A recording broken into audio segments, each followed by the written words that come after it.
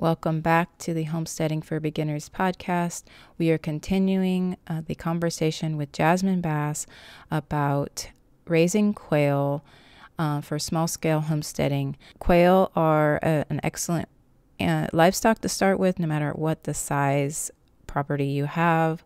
So I really wanted to get this information to you. And Jasmine has some very useful information. So I hope you take a listen to the second part. And don't forget to listen to part 1, which is episode 38.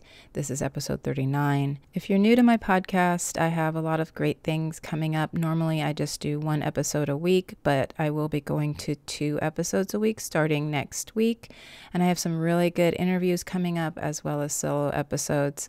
So be sure to subscribe or follow, however your listening app requires, and come back and listen to the next episodes.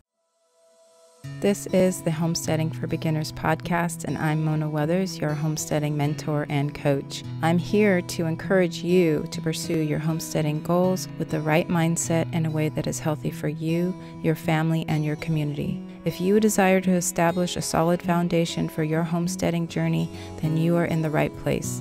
Join me as I share stories from the past 20 years of my own journey, as well as practical and actionable steps you can take to start and maintain a healthy homestead. Let's get into housing. I know there's usually people either do the hutches or they do the aviaries, right? Yes. So why would you choose one or the other? Just space reasons? So 3 reasons would be space. So space, you have the aviary has to be on the ground, and you want to have a large enough space where they can fly. So they have to be at least 6 foot tall, and they need to be long enough that they can glide down. So a quail will pop up and flush when they're spooked or they're just rowdy. And if they're given enough space, they can jump up high and then glide down. And that's where the aviaries are fun for people who want to have a more natural setting or are used to having chickens free ranging. It kind of gives you that satisfaction that you've got birds on the ground, they can scratch, they can hide, and you can create that more natural setting. It is not the most convenient setting because you'll have to look for the eggs like an Easter egg hunt every single day because they'll hide them all over the place. And you'll have a lot more maintenance as far as, dealing with the poop. You'll have to stir it in and have deep litter. So there's a lot of things to consider when you go to an aviary. Now, I love mine, but there's a little bit more effort on a daily maintenance that has to be done. And when you do hutches, you can do hutches or stacked cages. So a hutch, the difference between a hutch and a cage is that you have one side that's solid and completely covered. So kind of like a little cabin with a front porch, like screened-in front porch is what I think of them as. And those are the best for outdoor settings. So if you don't have a barn and you just need to have animals outside in your backyard without being in a building, a hutch is going to be perfect because it gives them protection from the elements, but it also gives them fresh air and sunshine on the other side. Hutches are usually only like 12 inches tall, which is important because those birds won't flush and hurt themselves in something that has a short ceiling. So you don't want to use like a really large or tall rabbit hutch for quail because if it's 2 foot tall, they can flush up and either break their wings or necks. So you want to modify something with a very low ceiling for hutches. And that goes the same with cages. So cages are great for people who have a barn or a shed, or maybe they just want them on their like screened in porch. They typically have larger wire holes around the edge, which makes them less predator proof. But they do have a fun feature of a slight slant on the floor where the eggs roll out. So the maintenance of that is really easy because you don't have to fuss with the birds. You can have everything automated. And it's just like, here comes the eggs every day. And it's pretty self-maintaining. So there's several ways that you can keep quail. I've even seen people do tractors where they move them every day. And of course, there's always different things to consider, but the most popular styles are either going to be the cages, the hutches, or the aviaries. Okay. Okay. Yeah. When you shared with me before that it needs to be a certain, not too tall if you have a Yeah. cage or a hutch. I just hadn't even thought of that, but that makes Mm-hmm. complete sense that, they like to fly and they can hurt themselves. Yes. Yes. So I want to ask about this feed Mm-hmm. because I recently read, I was in one of those quail groups and I saw Uh-huh. somebody mention something about their quail eat more than their chickens. Is that something that you found to be true? So I have not found that to be true, but I will say that if you don't have the right style of feeders, they are wasteful. Mm, So quail tend to like to stick their beaks in the feed and just rumble around until they decide mm, on the perfect piece of food. So mm, a couple of ways you can reduce waste with quail is having a low waste feeder. So I take those plastic shoe boxes that you can get from like the Rubbermaid shoe boxes mm-hmm, for your shoes, and I will drill holes in them that are about 1.25 inches wide. So they actually have to put their heads all the way in, and any of that mm, fussing and mussing that they do in there right. stays inside the lidded container. Um, Okay. if you use a normal chicken feeder, and I have some in my aviary, I swear they make it spin and just fling everywhere. So Mm, that is where you'll see a lot more of that cost go to waste because they can be a little bit wild. So mm, just taking a little bit of time to do that. The other option is fermenting their feed, because mm, anytime you ferment food for any animals, even my goats included, that is a lot more attractive to them. And because it's a little bit more moist, it sticks together. You don't have the dust and the crumbles flying out everywhere. mm-hmm, But I have found that cost wise, my birds maybe eat 2 cents a day. mm. Okay. And So okay. in feed costs, whereas my Mm-hmm. chickens were eating about 5 to 10 cents a day in feed costs. So Okay. the older they are, And how right. I was just gonna say, how many quail do you have versus chickens? Like, how does? am I allowed to say that in public record? No. I have too many. I usually maintain about 100 to 150 quail at a time. Okay. Um, and then sometimes I have more than that because I am putting them out for rotation for meat production. But Okay. because I have customers that are needing either chicks or eggs, it's easiest for me to keep a higher number. Mm, Um, that makes sense. and I also, something that people don't realize is when quail are chicks, they need to have a higher protein feed. So a game bird feed or Mm-hmm. turkey starter, those are what they need to start off with for their first 6 weeks of life. That feed Mm-hmm. is typically a lot more expensive than like a chicken layer feed. But once Mm-hmm. they have reached adult size, they actually can be transitioned to the less expensive feed because they're no longer needing that high protein to meet up with their Mm-hmm. demands of how fast they're growing. So Yep. I switch mine to a less expensive layer feed, and that also makes a big difference in the costs going into maintaining these birds. So some people like to Right. leave them on a game bird adult feed, but I don't feel that it's necessary because there is no muscle growth or feather growth after 8 weeks, 10 weeks old. So that's a Okay. cost thing to think about. And in our Quail University, Quail 101, we actually have downloadable calculators to figure out how many Mm, birds you have, how much your feed cost is, how much they'll eat, and they'll give you a full rundown with just two little inputs of nice. how much you're going to expect to spend on these little birds. Oh, nice. That Yeah, is that it's is so awesome. I love tools like that. oh, Um, for just that alone, it saves so much questions. Yeah, right. Before we move on from feed, I want to ask about supplemental sure. things like even scraps, like how Mhm. we feed chickens or scraps. Are there things like that you can do as well?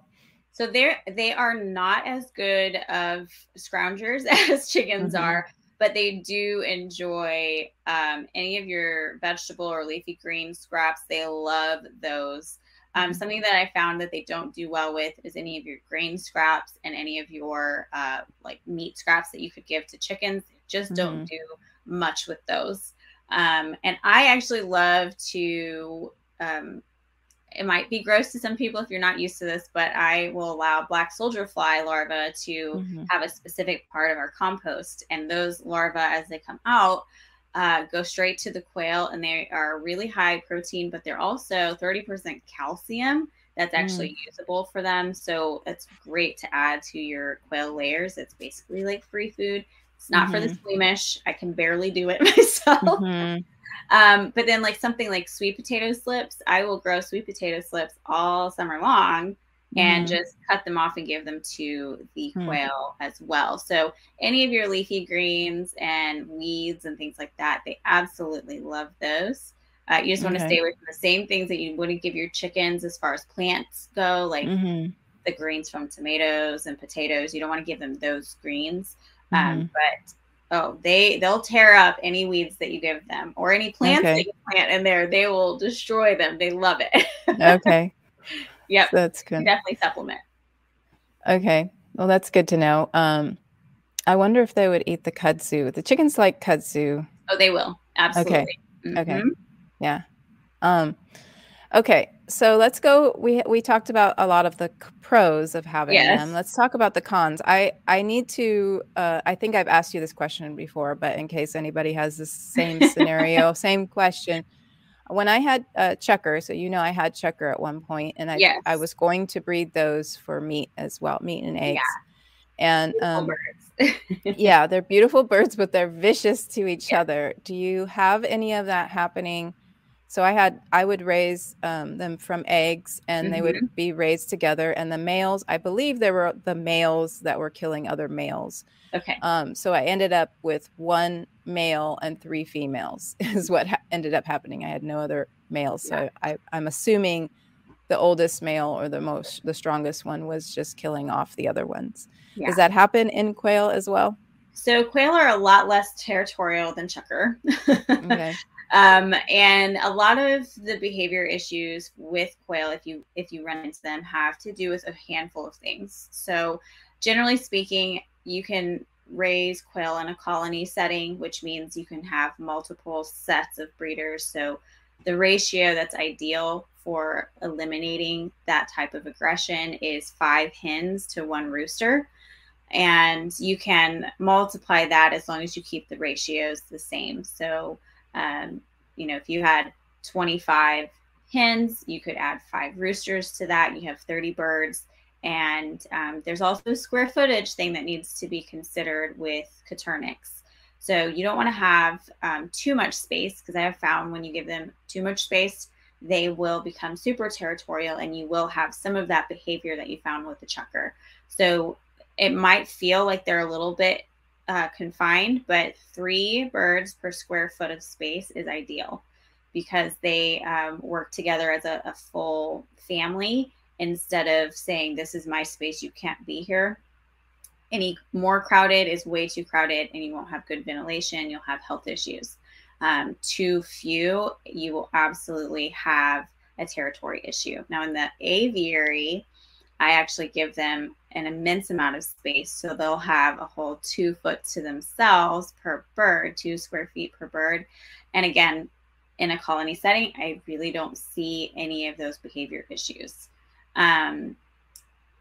Sometimes the males will be very tenacious breeders, and I try to pick ones that are the calmest. So if you have a male that tends to chase his hens or mount them aggressively or pull any of their feathers off the back of their heads, I like to replace them with one that's a little calmer. But overall, the aggression that you may see is very limited to inadequate space, inadequate ratio of males to females, or not leaving food down 24/7. They do get a scarcity possession aggression. So they need to have food available 24/7 to eliminate that aggressive behavior trying to hoard food. So, do you have any other cons then? I mean, I don't know if you consider that a con Well, I or do. not. For somebody that's brand new, it can Hmm. be very overwhelming if you don't have that information. So I think it's something that can be a con for a newbie if they're not aware of the ratios and the spacing and all of that. Hmm. Um, they are not as noisy as chickens, which makes them great for um, being in a backyard setting, in a neighborhood setting. However, the roosters, they sound beautiful. I love them. If during the peak of fertility production, which is going to be like your summer hours, we have the longest daylight hours, they love to sing all day, all night. So if you are very sensitive to this, it almost sounds like they say like weeka wee or Cobra Kai or something like that. They have this like wild sound, blah, blah, blah, Hmm. blah, like they just are ridiculous. But the males will call out at all hours of the day and night, and so you just have to be very sensitive to that. If you have neighbors that are a little bit sensitive to that, um, I don't find it annoying at all. It's 10 times quieter than chickens. The hens make a sound that sounds a little bit like spring peeper frogs. It's just like a chirp or a cricket sound. So very soft and beautiful sound. So if you don't need them for meat production, I would say go without the roosters if you're just needing egg production, and then find somebody that can raise new ones for you when you need them. A con that I would say is one of the bigger ones for me anyway is the amount of poop that they produce. So in an aviary setting, it's not so bad. In a cage setting, you have to be willing to change those trays out every few days, or allow the poop to fall through the grates to the ground and be compost. In an indoor setting, that smell can be a little bit overwhelming, or even in a barn setting. So it's a workaround is that you can line it, you can throw it away, you can put wood shavings in a tray, like a poop tray, catchment tray, and the shavings will absorb the moisture, which that's where that odor comes from in the first place. And then those trays can just be dumped into a compost. But I know that's kind of a luxury, having a space to just pile up compost. So some people won't have that luxury. So just kind of something to think about. It's not a true con, but if you are not somebody that likes to handle waste regularly, you may reconsider these poop machines, because they produce a lot of it. Yes. Oh man. So I think really my con list for quail is so small Hmm. compared to the benefits of having them. I really can't think of a whole bunch of negatives for them, to be completely honest. The chicks, if you're raising chicks, there's a little bit of a learning curve because they are so tiny. They're really hardy. They grow so fast. And I really can't think of a whole lot of cons, Mona. Well, that's good. I'm glad. That's good to hear. And if anybody is considering it, having Mm-hmm. a small cons list is good. So, Yeah, for sure. um, so you mentioned your course, and I Mm-hmm. want you to talk a little bit about that because I know people are going to want to find out more about that. Yeah. So I partnered with two of my wonderful friends who are also quail keepers. And this came about because there aren't very many good books or like online resources for raising quail for beginners. I mean, there's a lot of very complicated, complex topics about them, but not just the basics. And there's, of course, lots of YouTube videos and there's all these things. So, what we wanted to do is pull together two different styles of keeping quail and breaking it down to everything a newbie would need to know.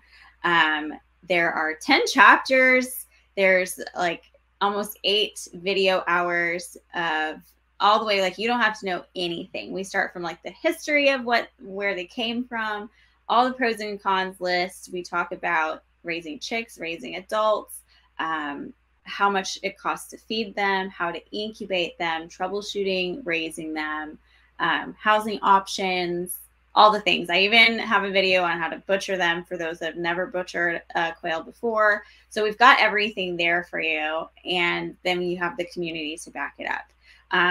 So it's quailuniversity.com. And our first course there is Quail 101. And we're really, really excited about how well it turned out. It was like blood, sweat, and tears, learning technology to make this work for the communities. And it's something that once you've gotten the course, you can have it forever. And there's no like subscriptions or anything. It's very inexpensive. We wanted to put it in the hands of everybody that would like to have it. So $49 for all of that information. I know. That is really cheap. I know.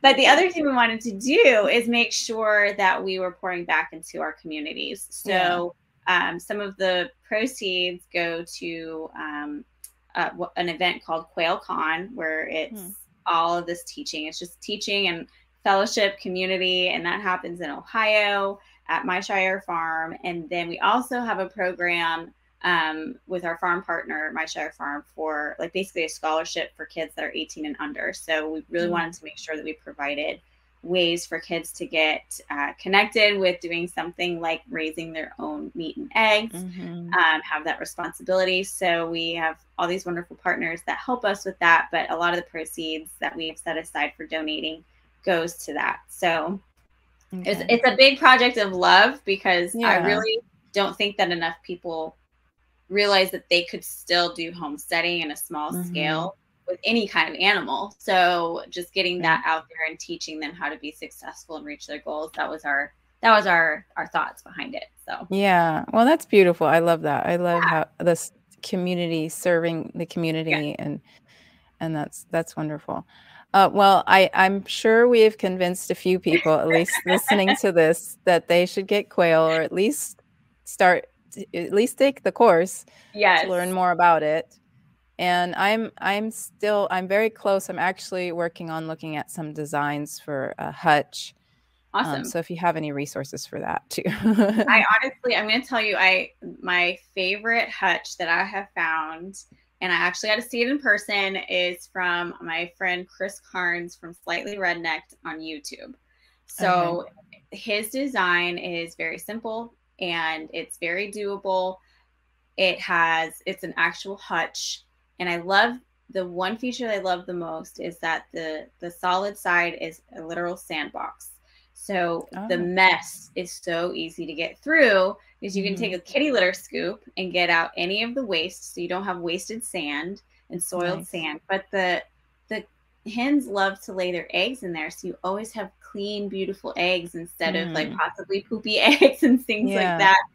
And I know where you're at in Georgia, it doesn't get nearly as cold as some of the other states do, but the hutch style allows even birds in sub-zero temperatures to live well. And when it's really, really hot temperatures, they have good ventilation. So that's my favorite hutch style. If you look up Slightly Rednecked on YouTube, he's got a whole playlist. Chris Carnes is a great guy. I absolutely love him. Okay, that sounds good. Well, I'll look that up. So I think we kind of covered a good amount today. Absolutely. And where can people find you, like on social media and stuff? Where can they find you? So you can find me on YouTube. I'm brand new at it. I don't have very many videos there, but it's coming soon. And that's Thyme and Timber Homestead, which is like the herb, THYME, as well as the same on Instagram, Thyme and Timber. Now, if you're just specifically looking to learn about quail, I have a Facebook group called The Self-Sufficient Quail, and that is specifically for people who are wanting to homestead and use raising quail as part of their self-sufficiency journey. And I have an incredible community there of super helpful people that are excited to see you succeed raising quail. So if you are specifically looking for that, that would be the place to go. Yeah, that group grew really fast. I remember seeing it like when you first started it. I was like, wow, how many people are in there now? We've got about 6,000 members. Wow. Yeah. It grew really fast. That's awesome. Okay. Well, thank you for coming and explaining the quail. And I'm really excited about getting mine.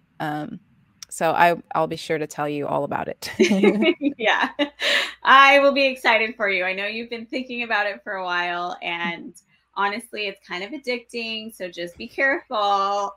We've got a couple people in our little circle quite addicted to hatching and raising quail. They are fun. Mm-hmm. And thank you so much for inviting me to talk about it. Yeah, thank you. Real excited about. Yeah. Okay, well, we'll see you later. Thank you for listening to this series. If you have any questions for Jasmine or you want to get connected with her, I have the links in the show notes, so just go check that out. I also have some things happening myself. The workshop for beginner homesteaders and dreamers starts next week. It is a replay available, and there will be an option to buy the workshop as well afterwards, but it will be more than if you purchase it before May 3rd. So if you purchase before May 3rd, the price is listed on the website, so just check that out. And just remember that it will be there if you ever need it and you want to know how to get started with homesteading in a way that is healthy for you and your family and your community, and not stressing you out all the time and making you go broke. So there is that. So just check that out. And thank you again for listening.